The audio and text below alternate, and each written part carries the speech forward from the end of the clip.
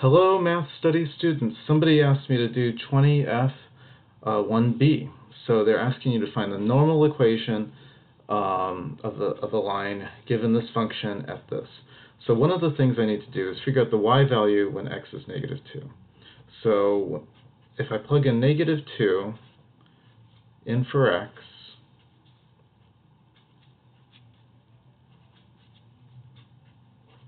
then we get y equals -8 plus 10 plus 2.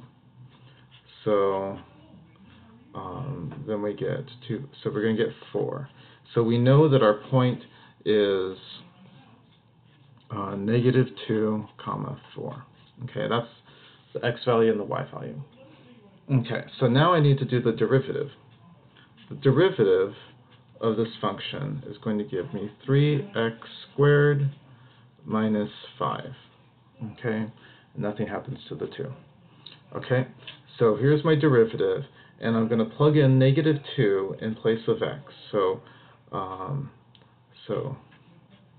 if I plug in -2 in place of x, that's going to give us the tangent, the slope, the gradient for this function at that point.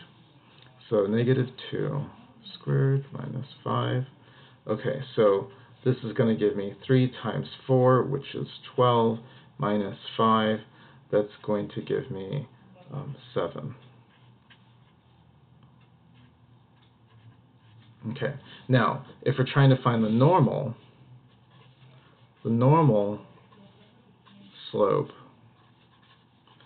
is the opposite sign and the reciprocal. So the normal slope is going to be -1/7.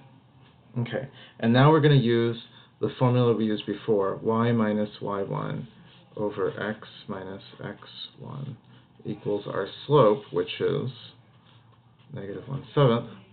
Okay, and I'm going to replace y1 with 4 and x1 with 2, -2, y minus 4 over x plus 2, because minus can be plus, equals -1/7. Okay, since we're trying to solve for y, I'm going to multiply both sides of the equation by x plus 2,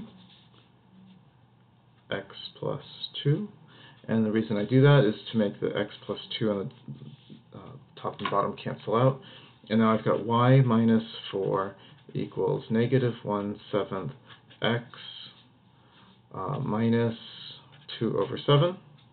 And then the final step is to add 4 on both sides, so we get y equals -1/7 x minus 2/7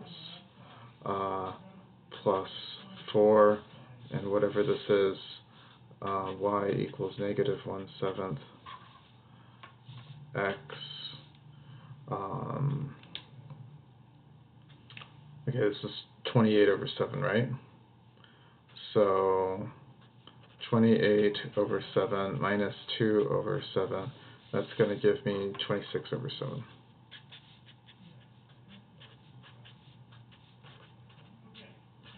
Okay, there's our equation of the normal.